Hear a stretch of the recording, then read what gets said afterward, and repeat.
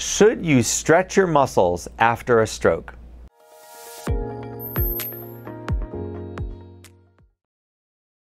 One of the most common questions I get asked is if a stroke client should use range of motion as part of their treatment. My name is Doug. I've been a physical therapist for 30 years, and I specialize in stroke rehabilitation and movement disorders. I help people learn to walk again. Very commonly, from patients, doctors, and even other physical therapists, I'm asked whether or not a patient needs to stretch to get rid of their stiffness. After a stroke, one of the most common side effects is stiffness. When the person tries to move their arm and leg, they look stiff, they look robotic, their motion doesn't look normal. And it's natural to think that the problem here is tight muscles. But in actuality, it's a little more complicated than that. When someone's had a stroke and they try to lift their arm, they're not only going to use the muscles that normally lift the arm overhead, but they're also going to use the muscles that lower the arm. What happens is a condition called ataxia.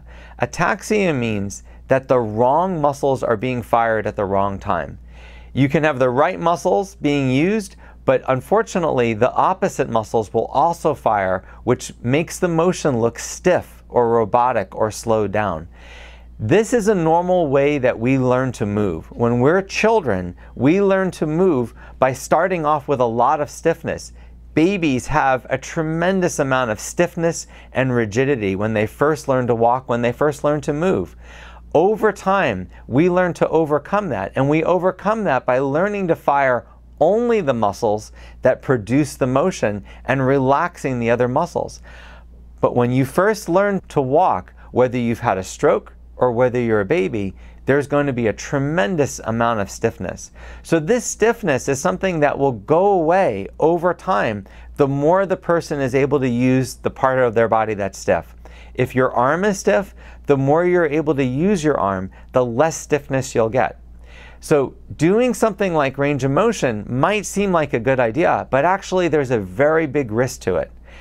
If you stretch someone that has stiffness because of a stroke or a neurologic injury, what you risk is limiting their ability to relearn how to use it, because there's really a process that takes place.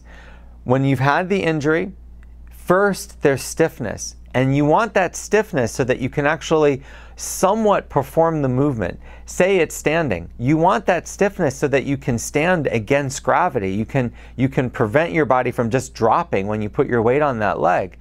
So you want that stiffness there initially, and if you stretch it, you can actually eliminate that standing reflex, that stiffness, which could be bad because you might not learn to walk as well if your leg is actually too loose. You don't want your legs to be loose or your arm to be loose when you're first learning to move after an injury. Over time, over practicing those activities over and over again, that stiffness will go away because the stiffness is not a function of muscle length. It's a function of the wrong muscles being used. So when you practice that activity over and over again, your body, your brain will learn to fire the right muscles and relax the wrong muscles, and that motion will get less and less stiff over time. I hope you found this video helpful. If you want to see more videos like this, please subscribe to my channel.